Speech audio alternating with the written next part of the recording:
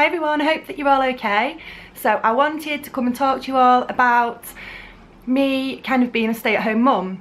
Obviously, as you know, Lee works. He does like continental shifts and stuff. He's currently on 11 days off, 10 days off, which is the shutdowns, but he goes back tomorrow. I kind of like to call myself a stay-at-home mum, although I do my little YouTube thing on the side.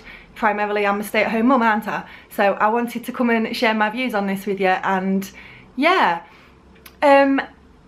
With Poppy being almost 3 and Georgie starting full-time school in September, I'm literally just, oh hello, I'm literally just gonna have Poppy at home with me, which is completely fine.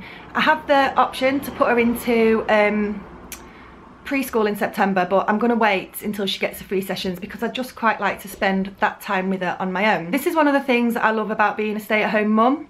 It enables me to spend that time with Poppy without having to, you know, go to work and worry about childcare, because I think childcare costs are absolutely extortionate, and I would much rather be spending this precious time with her at home while she's tiny, because they're not small forever, and there is always time for me to go out and get a job. Lee's more than happy as well for me to be a stay-at-home mum and get everything done around the house that I need to do. To be fair, if I did go to work, I don't know how I'd manage with like childcare out of school for 6 children and keeping on top of the house and everything else. Many years ago when I worked at our local council in the children's services department, and I kind of did like an NVQ at the same time. I was pregnant with Frankie, so I only really had Holly and Emily, and I also worked in a bun shop as well.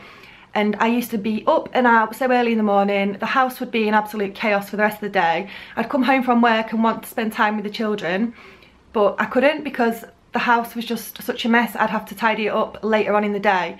So I like the fact now that I'm a stay-at-home mum, I can get things done, spend time with my kids. They can come home from school and I can, again, spend time with my kids. You know, this works for us. It's different for everybody. So many families and their dynamics just work differently. So many people want to go out to work to make themselves like feel, I don't know, to make themselves feel like they're doing something and contributing towards the family. I'd love to know what your thoughts are on being a stay-at-home mum or being a working mum. What works for you? What do you do? Yeah, let me know in the comments down below. Thank you for watching, and I will see you soon. Bye.